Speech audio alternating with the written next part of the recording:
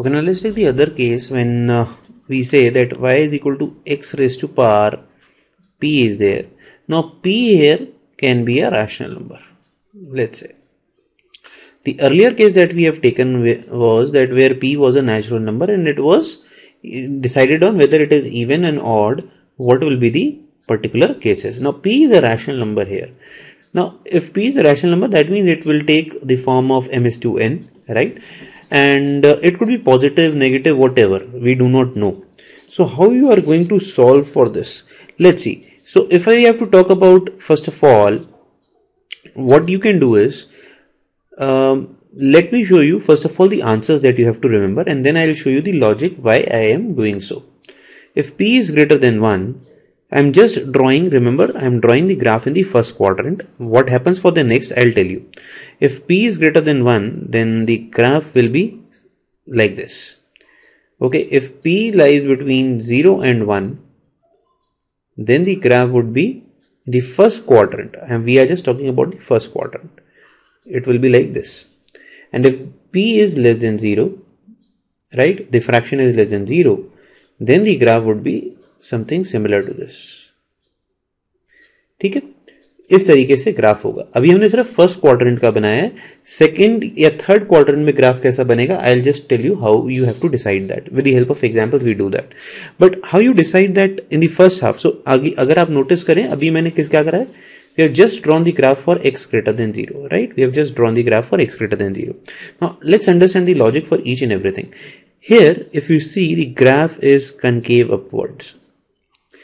Alright, I just told you in the above or the preceding video, it is concave upward. Here the graph is concave downward. You must have done this in optics, right? Concave downwards, a bit of optics, though you might not have done optics in class 11th or in maybe the start of class 12th. And this is again concave upwards, you can say, because it is opening toward the outside. Though I can teach you a definition according to tangents as well, but we can leave that at this point of time. So how do you mathematically check whether this is concave upward or concave downward? So the formula for concavity or convexity, whatever you want to say, is you have to find f double dash x. That is the second derivative.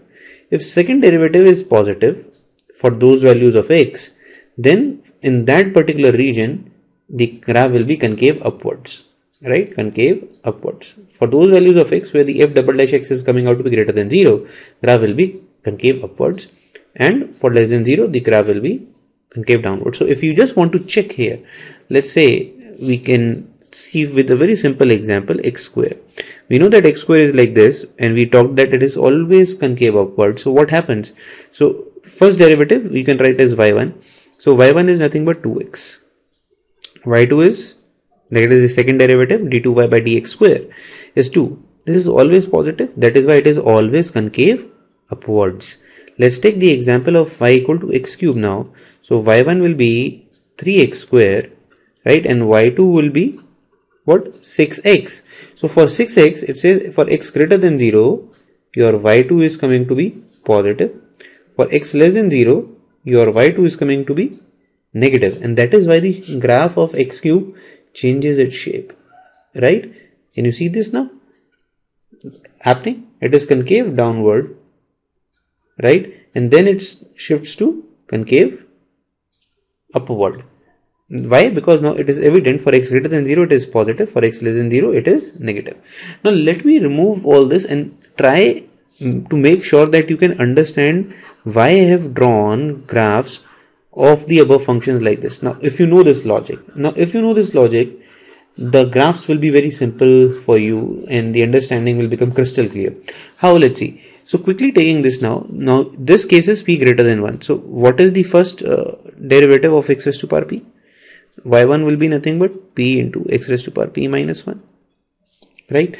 Let's find the second derivative. Second derivative will be p into p minus 1 into x raised to power p minus 2, right?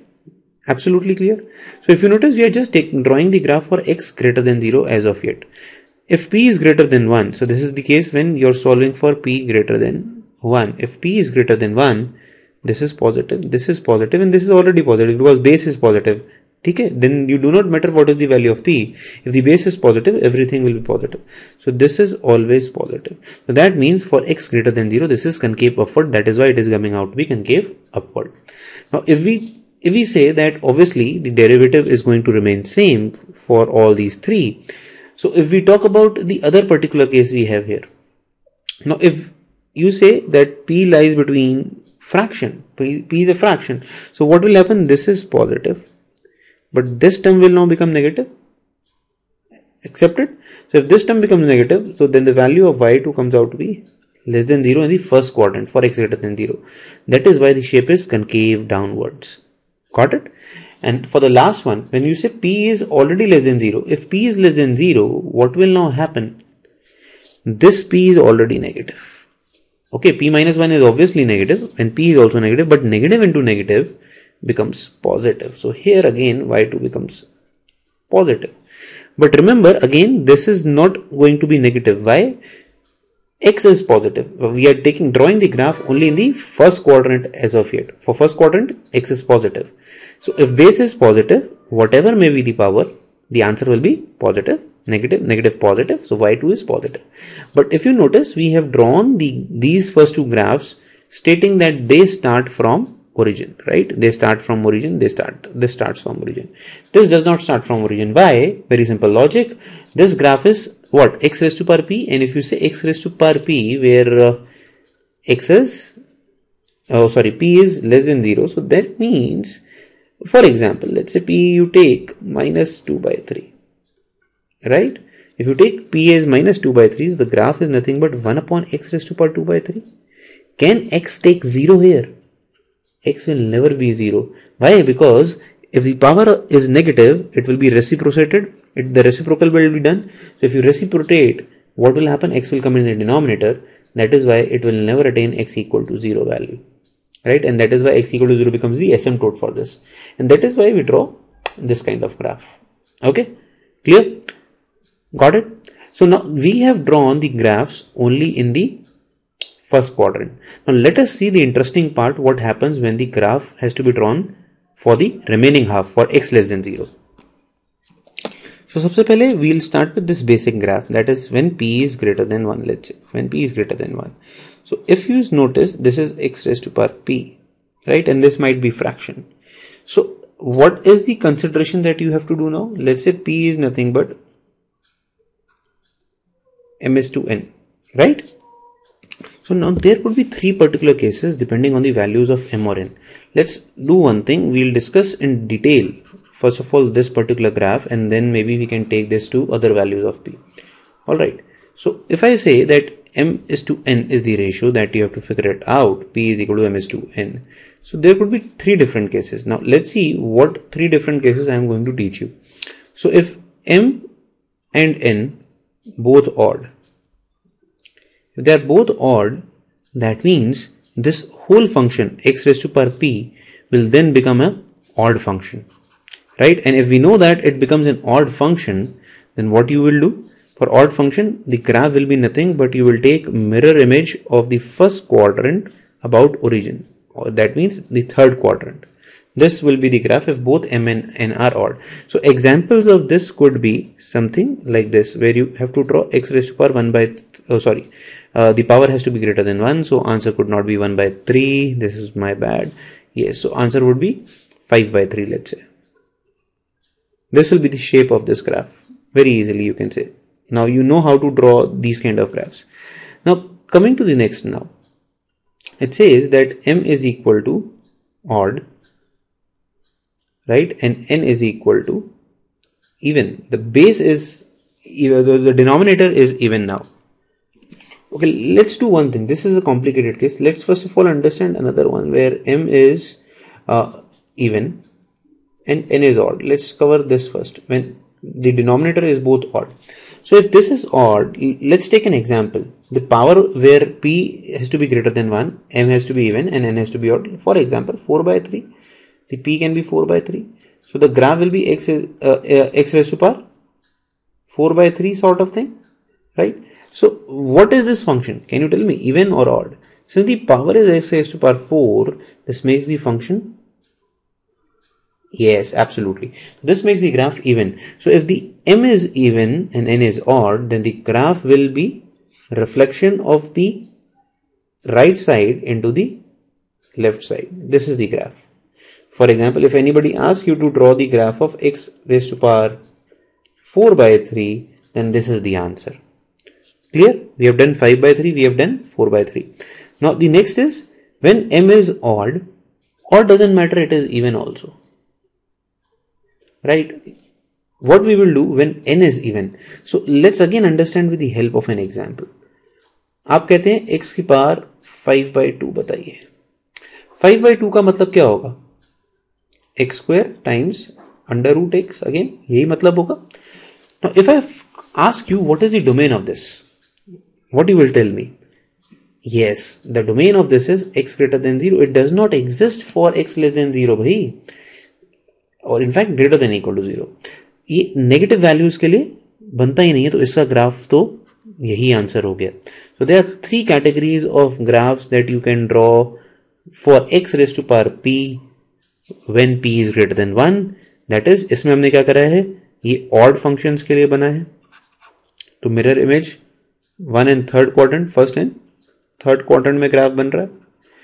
ये वाला क्या है, even function है, तो इसका graph किस में बनता है भाई, आपका 1st and 2nd quadrant, right? And the last category is where you will have graph only in 1st, right? I hope the categorization is completely clear to you. That is very important. Only in 1st. Okay? Clear? The next case that we have to take is when x raised to power p is there, p is a fraction. We know that this is the basic graph that we have drawn for x greater than 0. Now we again need to draw the graph when x is less than 0. So x less than 0 के लिए हम क्या करेंगे, इसमें हमारा p फिर से क्या है भाई, m is to n है. So now you could easily do the question on your own. अगर हम इसमें भी 3 केसेस बना लें, हम बोलते हैं जी m and n ऑड हैं, ऑड नंबर्स हैं, बहुत बढ़िया बात है. If m and n are both odd numbers, कैसे, एक एग्जांपल ले लें, y equal to x raise to power 1 by 3. ठीक है, इसमें p की वैल्यू क्या है, याद रखना है, फ्रैक्शन है, तो numerator should be smaller. So here you can remember that m is less than n here. So if this happens, what is the category of this function? Perfect, this becomes an odd function. This becomes an odd function. और odd function के लिए क्या हो जाता है भाई, बताएं जरा. Mirror image of this in the 3rd quadrant. तो मिरर इमेज अबाउट ओरिजिन का क्या मतलब होगा, आप इसको 180 डिग्री रोटेट कर दो. तो जब आप इसको 180 डिग्री रोटेट करोगे तो ये कैसा दिखेगा आपको, कुछ ऐसा. तो this is the shape of y equal two cube root x. है ना कमाल की बात. ठीक है, so this is how you have to draw cube root. और अगर एग्जांपल ने यही शेप किसकी हो सकती थी, y equal to 5 by 7. Perfectly valid. अभी भी ये ऑड फंक्शन है, तो इसी तरीके से शेप बनेगी. फिर एक और हम केस लेते हैं, बल्कि सेकंड केस अपना आसान कर लेते हैं पहले एक बार. m आपका इवन है और n ऑड है. ठीक है, इस बार तो कैसा होगा, कोई ग्राफ ले लेते हैं. x is equal to m, आपको इवन लेना है 4 by 7 लेते हैं. अब अगर 4 by 7 कर दिया तो इसमें फंक्शन कैसा हो गया, अगर आप -x डालते भी हो तो वापस आपको क्या मिलने वाला है, fx, क्योंकि पावर क्या है, power is even. So that means it is an even function. Power even नहीं बोलना चाहिए मुझे, बट हाँ, जो उसमें 4 है ये इसको क्या बना देगा, नेगेटिव को positive. This becomes N even function. So in case of even what you will do, you will take the mirror image of right in the left half. अगर ये ऐसे जा रहा था तो अब की बार क्या कर दोगे, इसी की मिरर इमेज यहां बना दोगे. क्लियर है, मिरर इमेज सी नहीं लग रही, एक बार समझने के लिए दोबारा बना देता हूं. ये बात बहुत क्लियर होनी चाहिए, हम इसमें इवन और ऑड एक्सटेंसिवली यूज करें. So if you are not clear with even and odd, please go to the basics and revise even and odd. ठीक है, कुछ इस तरीके की शेप बनेगी. ठीक है, तो इसमें एक बहुत अच्छा एग्जांपल अगर याद करना हो, बड़ा जो जनरली यूज होता है वो है x raise to power 2 by 3. This is generally what we use. ठीक है, इसी में तीसरी कैटेगरी की बात करते हैं. फिर से m ऑड इवन कुछ भी हो, ऑड और इवन कुछ भी हो, और आपका n जो है वो इवन हो जाता है.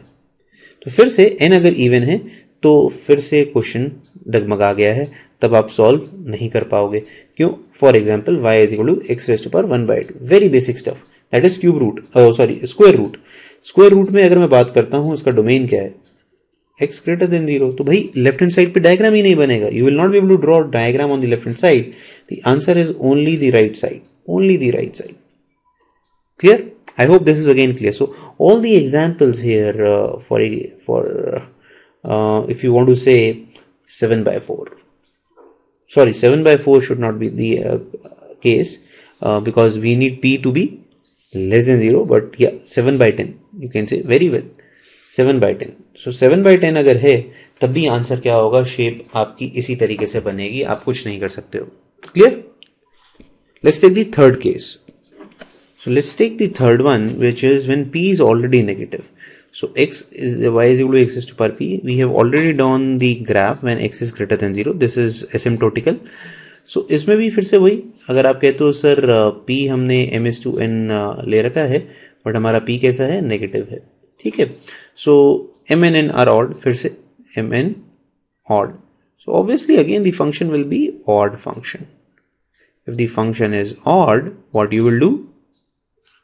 You will just project this in the third quadrant में आप इसको as it is mirror image कर दोगे. This is the shape that is required. So all the cases, for example, -1/3, x raised to power -5/3, right? These are all the shapes that you will draw. Clear? Now let's take the other case then. Other cases when m is even. Now m becomes even and n comes out to be odd. ठीक है. इसमें कैसे हो सकता था case, आप ऐसे ले लो, x is equal to -4/3. ठीक है. इफ इट इज -4/3 तो क्या होगा, फंक्शन क्या होगा अब, कैन यू टेल मी? अब ऑब्वियस ही बात है, जैसे हम पहले कर रहे थे, the function will remain even now. पहले केस में फंक्शन क्या था, ऑड. अब क्या हो गया, function even.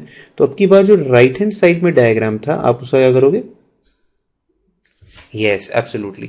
So this is the shape of y equal to x raise to power -4/3. इस तरीके से ये शेप बनेगी. और अगर हम लास्ट केस लेते हैं, कौन सा लें last case? when n can be even or odd, it doesn't matter, but your n is even, right? If n is even, again graph will be, so here again domain becomes specific.